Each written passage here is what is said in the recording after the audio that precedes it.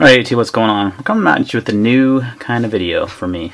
Something I've never done before, a watch review. Now I've been into watches for a long time.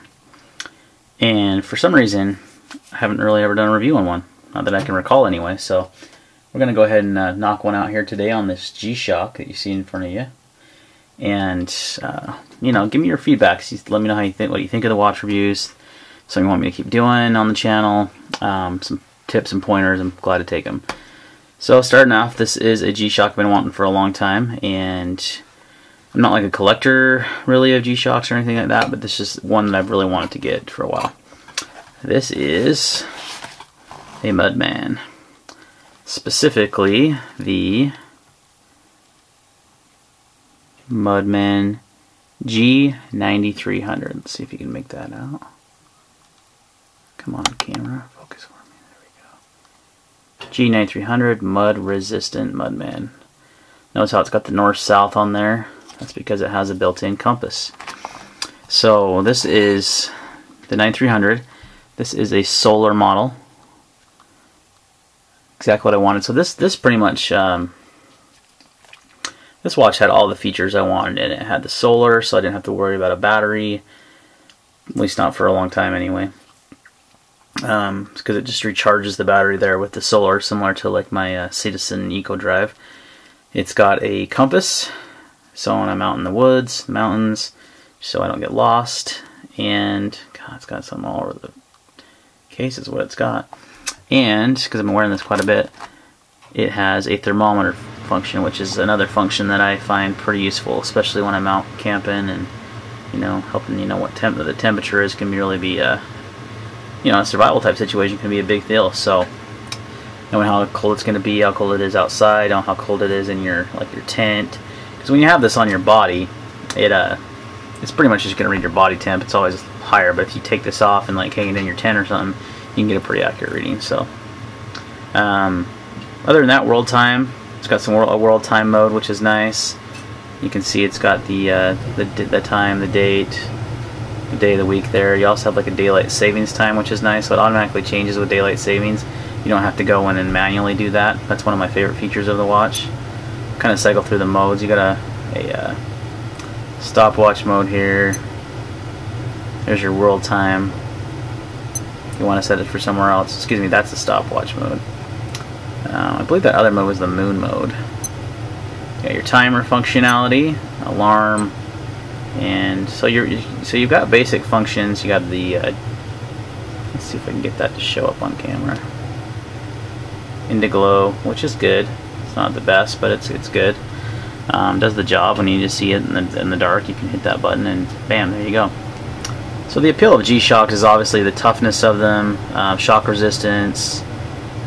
It's got a nice band. I mean, it's obviously plastic polyurethane band, but it's comfortable to wear. Kind of give you an idea what take off my Seiko here. You can look forward. I'll probably be reviewing that one in the future. Just kind of want to give you an idea what it looks like on wrist. I know if I was watching a knife review, or excuse me, a knife review, a watch review, I'd want to know what it looks like on wrist. And I have medium-sized hands, medium-sized wrists, I'd say. So it doesn't look, it's not too big, it's very comfortable, it's lightweight. The watch weighs, let's get out the scale, it's pretty lightweight. I mean, it's something you can definitely wear all day long. Yeah, 2.4 ounces, so it's very light, very comfortable to wear all day. You are kind of stuck with this band as far as my knowledge is concerned. The G Shocks kind of take a proprietary size. They don't have, you can't just throw like a NATO band on them like that, which is kind of unfortunate. But this knife, I keep saying knife because I'm so used to doing knife reviews.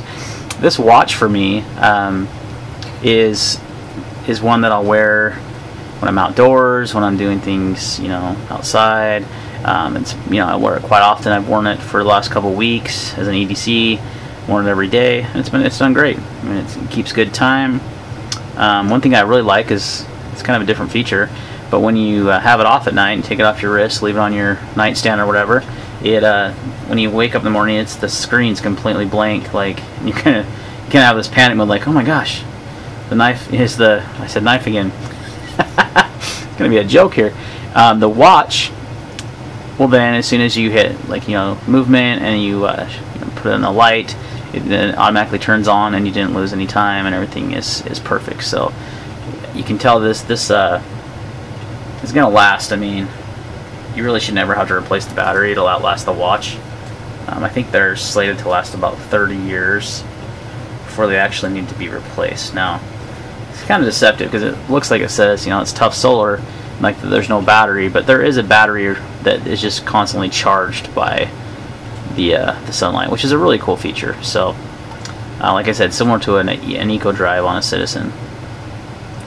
So it's got a really good sized face. I mean, it's part of the Mudman series, so it's big, robust, it's tough. I mean, it's going to take a licking.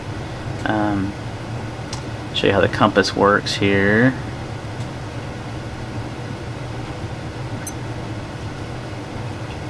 And you can see the little north, south, east, west up there in the corner. When you hit that side button, it cycles, and that is pointing southeast. Which, where am I at my house? Yep, that is correct. It's more east than south, but it definitely is pointing southeast.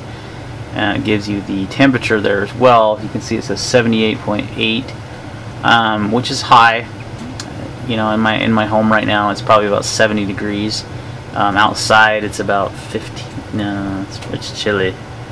Let's see, what is it outside? 25 degrees right now. So, anyway, so if you leave it off your wrist for a while, it'll get an accurate reading. But the compass works really well. I have a cheaper Casio, which has a compass. It's not a G Shock model, and I found that the compass on it doesn't work all that great. This has definitely been accurate, which is for me, it was a key feature of this watch. So, see if there's anything else I need to cover off the top of my head. You have a search functionality, which I'm not sure what that does exactly, but actually that's actually helping. That helps you set the time zone for the daylight saving. That's right. So it's a really great watch. Definitely a big fan of G Shocks. Always have. I've had a few over the years, and they've always lasted forever. But I've kind of been on a kick lately of watches, and my biggest not concern, but requirement is that it doesn't need a battery. That's why I'm leaning towards the automatic watches or the solar watches. Because for me, it's just a pain in the butt to continually have to change batteries, to have to buy the watch batteries and either take them in to get them replaced, or I have the tool set to do it, a battery change on watches, which I've done a couple today actually. But with watches like this that are water resistant to a certain depth, this one's 20 bar. You worry about resealing the watch correctly, and those kind of things. So it's nice not to have to worry about it with this particular model. So again, this is the first knife, I said knife again.